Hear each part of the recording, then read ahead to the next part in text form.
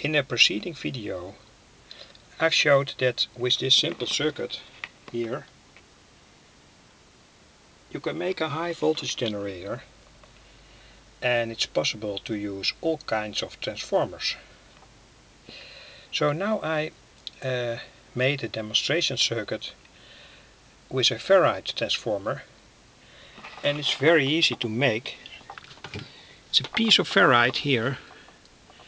1 centimeter is the diameter, and there is a primary coil and a secondary one, and the primary is 40 turns, 40, and the secondary one 100 turns. So in fact there is not a high ratio between the primary and the secondary, but because it's in resonance you can expect enough voltage on the secondary side. And you can see that this small LED, it's a red one, lights up properly on this very small high voltage transformer. And the circuit is already published in earlier videos, but now I've made the back coupling capacitor 10 nanofarad ceramic capacitor, and the reason is that with a higher value it doesn't work properly, it doesn't want to oscillate. But of course you can do experiments, and when you change the value from the back coupling capacitor the frequency will go down or go up, but it's something to do experiments with. Here we set the working point. Again, it's a Darlington. This is the primary and this is the secondary. And this is the waveform on the secondary side of the transformer. And in this video I also want to show some properties from this circuit. It works now on 3.2 volts. But when we raise the voltage, I'm going to do that now, we can see that the waveform changes, and also here there is a very complex waveform, and that is on 7.2 volts. Here you will find a lot of noise on your radio or tuner generated by this simple ferrite transformer. This is typical for a lot of noise. It's a complex waveform. And here you can also see that when I raise the voltage, the current that the whole circuit draws suddenly goes up. And when you do experiments with these kinds of circuits, you will find that suddenly the current can raise to 1 ampere or so, and your transistors are damaged.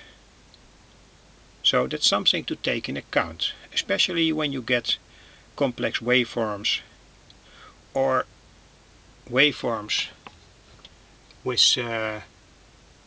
high peaks. So this is a stable waveform, and this is 3 volts, and now the whole circuit works properly. And when we go down to 1.9 volt we have more or less a sine wave, and now the whole circuit stops. So the voltage is very critical in these kinds of circuits, these simple oscillators. Here you see the whole circuit again. Now it was made, and I'm gonna change the voltage again now. So it goes up and it goes down, and here you can also see that the LED lights up not very stable, and here the whole circuit stops, and here suddenly the oscillation starts and the LED lights up. When you take another turns ratio from the transformer, you will get a much higher voltage here. but now it's only let's say 40 turns to 100 turns, so the voltage will go up to, let's say, 5 volts or so. And this is the waveform. The minimum voltage on which the whole circuit works depends on the turns ratio from the transformer.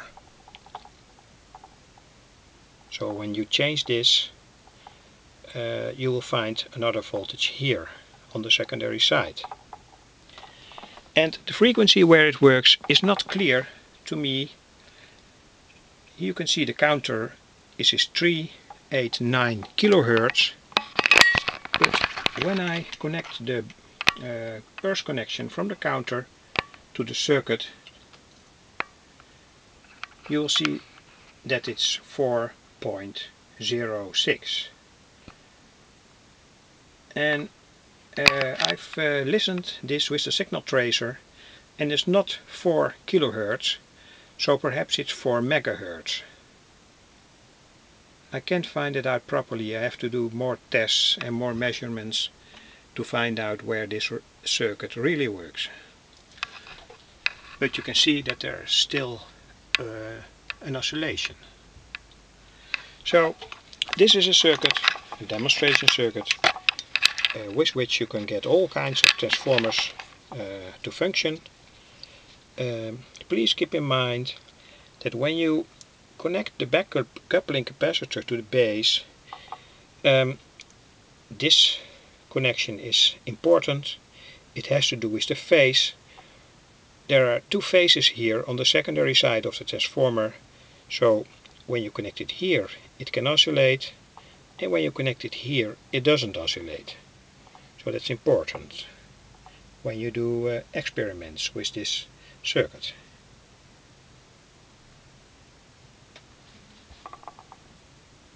Wish you luck.